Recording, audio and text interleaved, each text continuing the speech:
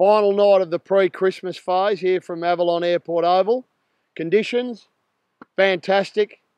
We had a bit of a triathlon tonight, skills, running, 2 kilometre time trial, and swimming component, a few relays.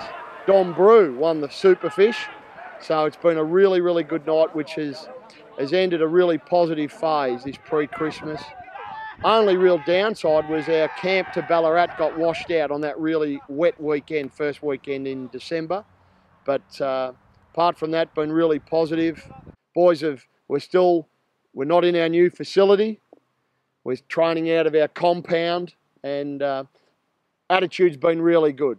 So we've worked hard on the track, good skills, good education, and some really good fitness gains as well. So we did a 2 kilometre time trial at the beginning of this pre-Christmas phase, another one tonight. Lots of blokes, improved by a fair margin. So we're really pleased with this 6-week block. Game of lawn bowls has broken out over the road. There'll be a barbecue, chance for the boys to connect a bit, and then about a month off. We get back into it January 15 here at Avalon Airport Oval. And then, we get into that real pre-season phase, building up towards practice matches. So all positive so far.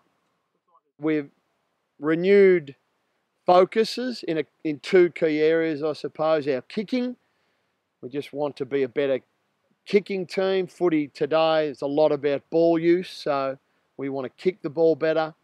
And we need to be better defensively, and a key part of that is tackling. So Malcolm Bangs came down for a couple of nights, walked our guys through a lot of tackling technique work, so it's been a real positive. And yeah, we have tried to mix it up. We need to get in this pre-Christmas phase, we need to keep it interesting. It's, generally pretty warm. We've got a lot of tradesmen. So they're working hard during the day, so they need to come here and be enthused about their football. So we want to get the mix of enough skill frequency, enough fitness work, and also enough education about how we want to play the game. And the learning curve for particularly the young players coming in from the TAC Cup or players coming in from local football, it's a really steep learning curve. So we just need to get that balance right between those 3 components: the fitness, the skill frequency, enjoyment, and then the education. On Thursday nights, we go to regions and do some cross training. Geelong Grammar in the gym down there, Crank and Grind, a bike session down at Geelong as well. North Melbourne Boxing and Fitness. We did a few sessions up there with Steve Stenberg in North Melbourne. And then the Werribee guys, CrossFit, and also a few sessions here into the outdoor pool.